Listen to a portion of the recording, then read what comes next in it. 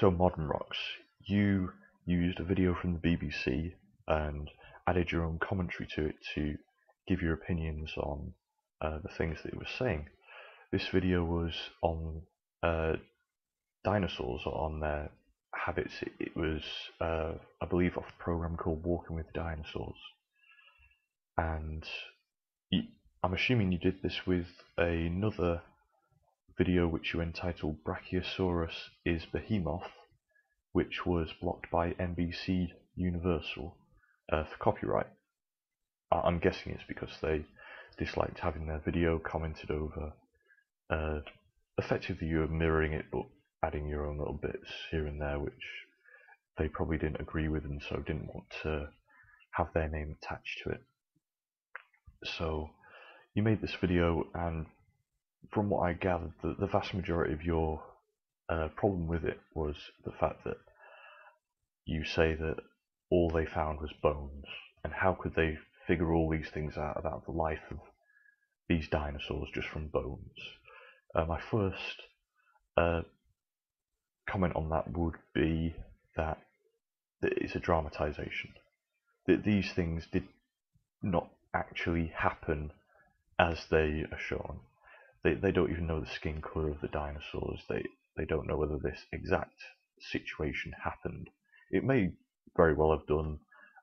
This pattern of events could have occurred and been recorded in footprints, which were fossilized.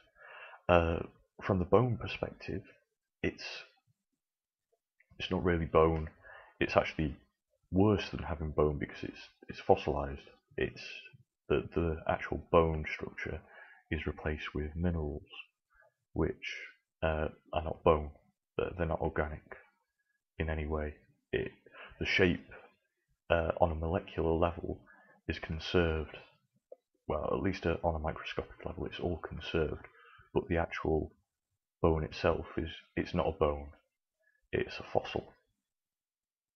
A lot of these things they can find out though through gathering large samples of fossils. The vast majority are never complete. I think the most complete Diplodocus fossil, which was found in 2009 after this video was made, was 80 to 90% complete. So it's actually in a way worse than what you think it is. It's in a lot of senses as well. These bones are not in the position which they are found. Now, the way which they work these things out is by comparing these fossils, assuming that they're the same shape and everything as the bones.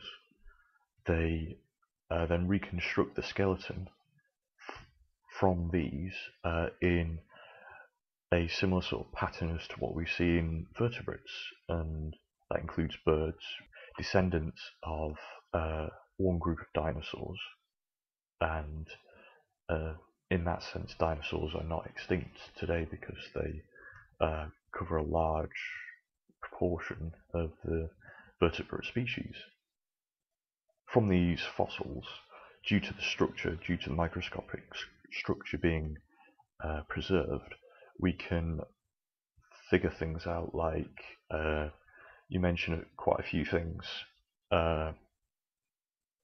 The rocking back on tails to impress females. You say all this is from bones, the fighting, different forms of behaviour, low frequency mating calls, the difference between male and female bones, the age of specimens. Now, a lot of these things, you use a lot of different bones, a lot of different fossils, and you look at them and find out the things which they have in common, which, if you're talking about the same dinosaur species, it's the vast majority of it will be in common. It's just the size difference, and you can reconstruct the various parts. You can see through bone wear where ligaments and muscles attached, and you can build up a whole model of what the dinosaur would have looked like, and how it would have moved, how strong, what pose, what posture it would have had, And from this, and from looking at modern animals, you can make an educated guess at the behaviour it had, and also what kind of situations it got into, its environment. From certain samples you may find, say along the ribs, claw marks. You can check those against claws of known predators of that time and figure out which predator it was that would have attacked them at the time. That's one way of finding out. They mentioned the Allosaurus attacking, although I thought that part was a bit lame, because if the Allosaurus was attacking, it would have attacked with a lot more viciousness than it did, and it certainly wouldn't have hung around the head area for very long. It would have likely come up over the back and constricted the neck arteries, much like modern cats do today with lions and hunting antelope and stuff out in the bush in Africa. And a lot of these things you can figure out by comparing the bones to modern animals, and all of this requires an understanding of evolution. Without evolution, you can't do anything with these bones, with these fossils. You can't do anything at all, and it's a complete waste of time doing anything with it. I'm guessing that's my whole point. With your form of creationism, young Earth creationism, you can do nothing with these bones you find. You can't reconstruct what they do. You can't figure out anything about them.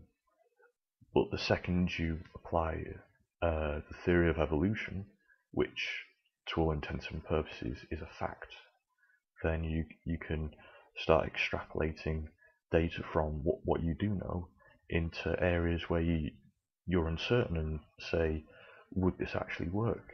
And a lot of the times you may be wrong, a lot of the times you may be right, and you just have to work your way through that. And that's what scientists do today to figure all these things out about dinosaurs. I'm guessing that's about as far as I can go with this video, so